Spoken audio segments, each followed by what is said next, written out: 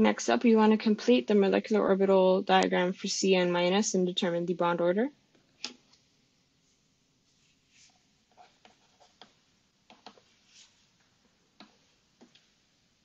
So for carbon, if I just look at the periodic table really quickly, carbon has 6 electrons and nitrogen has 7 plus 1 electrons. So I'm going to have 6 electrons on the carbon side and 8 electrons to distribute on the nitrogen side.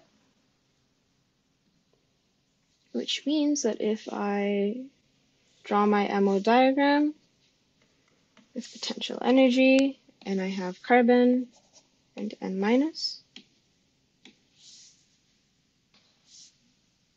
1s, 2s, 2p. Let's fill in our electrons. So for carbon, I have 6, 2, 4, 6. Nitrogen, I have 8, 2, 4, 6, 7, 8.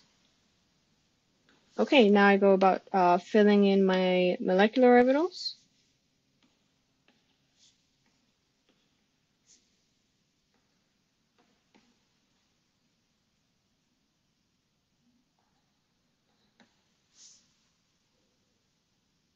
And then filling in the electrons. So I'll have the 2 and 2, 2 and 2. Here I'll have 2, 4, 6 electrons to distribute. So that is going to be 2, 4, 6. If I just want to quickly write in the labels for all of the orbitals.